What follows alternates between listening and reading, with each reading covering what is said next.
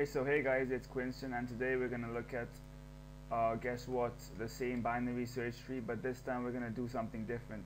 We're gonna make the delete function. Now I know you might think that insert function is necessary, but according to me, I don't think an insertion function is necessary inside of a binary search tree. But maybe if it's a threaded or AVL tree, we'll deal with that later. But let's just look at the delete function right now. So to do that, we do public void delete, and this is a delete function. Well, there must be something inside here, shouldn't there? Of course there is. Now in here we'll pass first in data, because we want to go to that particular node which has that data to be deleted, suppose.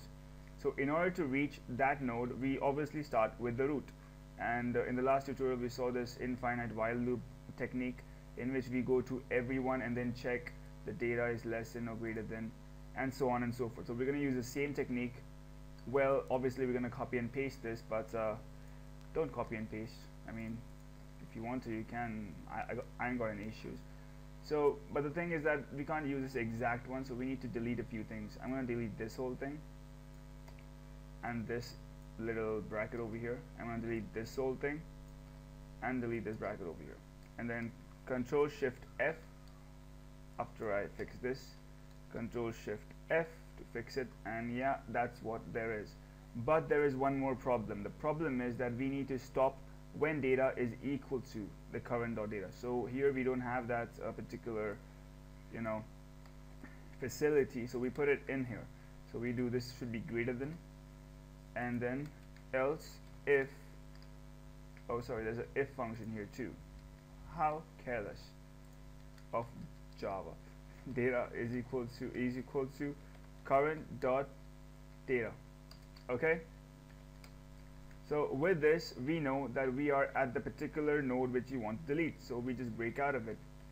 And after breaking out of it, we know that in order to check if we have the current proper node, we just do system.out print ln. You should probably print at the next line, right? So we print out that, well, the node to be deleted is, oh sorry, that's a typo, well, plus current.data. I know a lot of people give everybody slack for using the plus symbol, and they say that, oh, we need to use the string builder function object, but for this program this is more than enough. The string builders are, well, they are awesome, but use this for this particular tutorial. I mean, it's not a big deal. And then in order to actually delete the function, we need to make a deleter. So make a delete node, and in here we pass the current, that is the node we want to delete. So we make a new create method. I always like to make it public because public's more public, and here we name it delete node. I did tell you about yesterday, right? I mean the other time, that even if your function name is the same as your variable name, it doesn't matter because the parentheses make a difference. But if in most cases, do not do this. I mean, I'm just doing this to make sense. Yeah, okay. So delete node. So how do you exactly delete the node? So why did I do this? Why did I pass it in here? I passed it in here for a reason, and that reason is because I want to make this a recursive algorithm, a recursive delete function. Now why do I make it recursive? And because here we use an infinite while loop, so I wanted to make something different. We could use an infinite while loop, but that would be too lengthy, and recursion is like the answer to all the problems.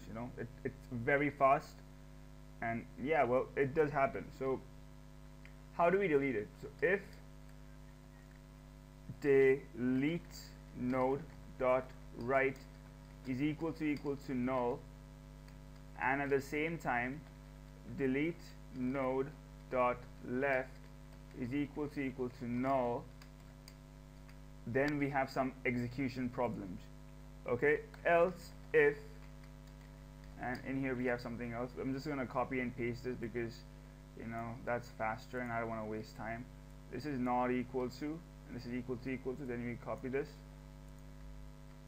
and in here we will do this is not equal to, so we switch now, equal to, and not equal to. I'll tell you why I'm doing this. Just give me a second. Let me just complete this. Okay, so these are our four, particular if-else statements and what we are doing with them. So what am I doing with them exactly? So this, if I pass a node which I want to delete, it will first go and check if both the right and left pointers of that particular node are null or not. If they are null, it means it's a leaf node, isn't it? Because there is no other place to go. There are only two particular paths which it can travel on. And if both the paths are null, it means it has not been pointing to anything else, and therefore we have to delete it. That's the leaf node. But in the other case, if it's not equal to null, if right is not equal to null, which means that there is some other data which is on the right hand side of that particular node, and if we delete the current node, that is the delete node, then we will lose that particular data because that doesn't have any other pointers. See, we are making a binary search tree, and in a binary search tree there are only paths to go from the root to the leaf. There is no particular path to go from the leaf to the root. So if we delete a node which is above the leaf, we will lose the path to the leaf. Simple, right? Yeah, so in order to handle this, we will exchange the write and the delete node. Yeah, we'll exchange them, and therefore the delete node will be at the leaf. If you're getting my drift, we are transferring the delete node to the leaf node, and the leaf node in place of the delete node. So we are moving the delete node one step down every recursive step. In every recursive step, it's moving. The delete node is moving, and we're not transferring the whole node, obviously, because if we transfer the whole node, that is delete node is equal to delete node dot write, if we do that, then we lose the entire node and its connection. We are transferring the data and not the node. Just remember that. Okay, just remember that. So what do you do? Okay, what do you do in order to transfer? You just do. It's simple, man. It's really simple. I'm just trying to confuse you. just exchange the data. Okay, temp is equal to delete node dot data, and delete node dot data is equal to delete node dot write dot data, and then delete node dot write dot data is equal to temp. Simple, right? It's that simple. I mean, you just exchange data, and then what you do, you take this function, copy this, paste it here, and in here you pass delete node dot write, and that's about it. And you do the same thing. I'll tell you why I did this. Let me just finish this off, because it's actually the same thing. See, in here we are checking if the left node is not null, and wherever there is right, we do left, left, left, and left. And in here both are basically, both are null, so it doesn't matter where you go. I prefer the right hand side, so I'm going to put right. Okay. And now the most important part. What if, oh okay, I'll tell you why I did recursive. See, I passed in the beginning the current node, that is the node we want to delete, from here, from the delete function, in which we passed the in data. We checked if the data is synchronous. That's a very important word over here. Synchronous with the current node, and that node I passed in here in the delete node function. And the delete node function is a recursive function which goes on until you find the function you want to delete, or the node you want to delete, sorry.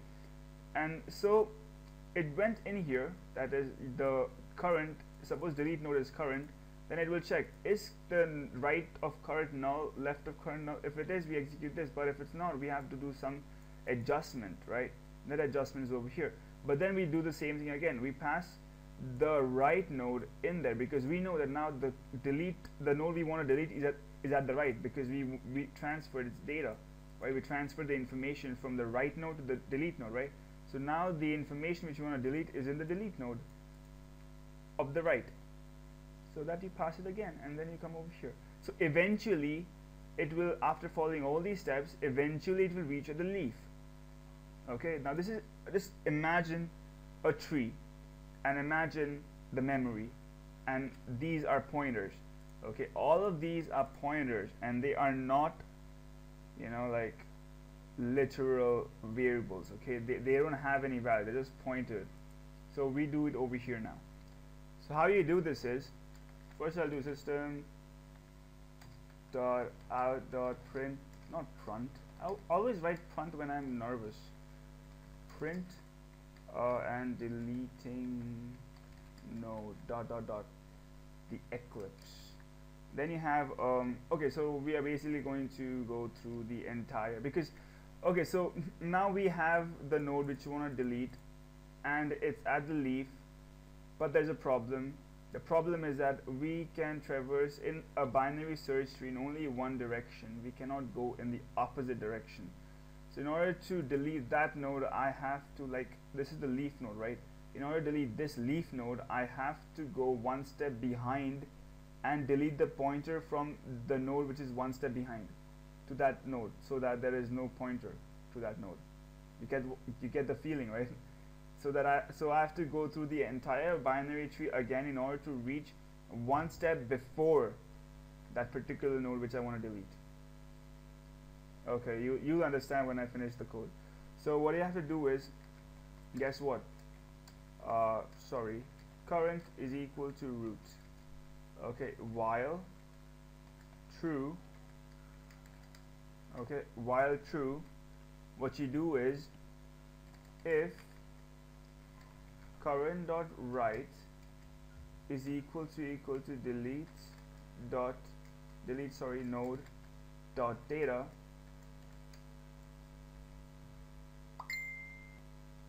oh sorry, you have to have data over here. Then what you do is basically current dot write is equal to null and break. Okay, why did I do this? Let me just finish it off and then I'll show you why I did this. Else, if the same thing but for the left side, I always am biased with the right side because, you know, I'm a righty, and I think it's my physical obligation to, you know, always support the rights. Well, I have nothing against lefties, but, you know, whatever. Else, if current dot data is greater than delete node dot data, okay, then you go to the right hand side and else control C, control V. If it's less than, then you go to the left hand side, that is current equal to current dot greater than, right, and current equal to current dot left. Okay, so let's just discuss why we did this. So basically what I want to do is I want to delete a node, right? Delete the node. So I got the node to the leaf, okay, after this recursive algorithm. I came to get the function to the leaf. Now the thing with binary search trees is that they don't go in the opposite direction, they only travel in one direction. So I have to go through the entire tree again to come one step before the node I want to delete. So I came here. So this is the algorithm in which I, you know, traverse the whole tree and get to one step before. So how do I get one step before it? So I just check here, if current dot write data is equal to delete node. So current dot write dot data, the write of current, the data of that particular node, is it equal to the delete node? If it is actually the delete node. So you just do right now, and same thing over here, and that's it. Okay, sir, I just checked, there's a correction. Instead of having you know, current data greater than, have current data less than, and you know, current dot data should be here greater than. So in this, what exactly happens is that the whole thing goes through this while loop, and it checks while the current data is equal to delete node, current data is less than. If it's equal to, it will delete it. If it's less than, it will shift. If it's greater than, it will shift. Okay, that's about it in this whole while loop. Okay, let me just run it, and yeah, it runs. The node to be deleted is 9. Why did it select 9? Because over here I said b.delete 9. It's just simple. Okay, just add the nodes and do b.delete 9. That's about it. So this code will be in the description as always on my Dropbox. And yeah, so that's about it. I hope you understood this. In the next, we'll learn a very simple operation, that is, how to calculate the amount of leaf nodes, the amount of nodes, the amount of nodes with one child. Yeah, the amount of nodes with two children. Yeah. So if you like this video, subscribe, like, share, and yeah, all that good stuff. So thanks for watching. Later, guys.